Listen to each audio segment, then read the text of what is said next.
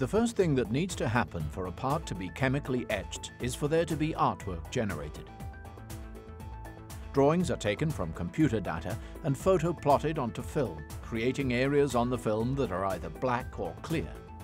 Depending on the type of photoresist being used, either the clear areas or the black areas will be the image of the desired part.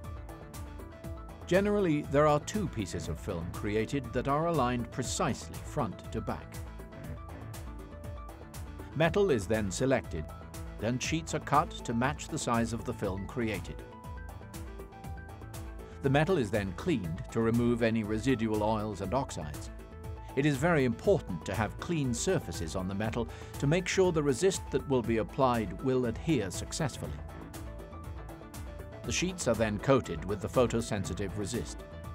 The resist is sensitive to UV light and resistant to acid. After the resist is applied, the material is then placed between the two pieces of artwork that have been created.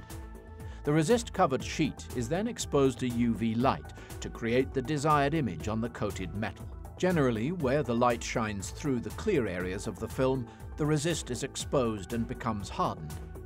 Where the resist is shielded from the light by the black areas of the film, the resist remains soft.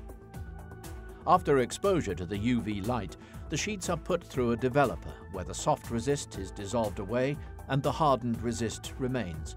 The sheet of material will then have resist remaining in the areas where the material needs to remain, while the rest of the sheet has exposed metal where the material is to be removed. The next step is to have the sheet put through an etching machine, where etchant is sprayed on both sides of the sheet. Where the etchant comes in contact with exposed material, the metal is dissolved.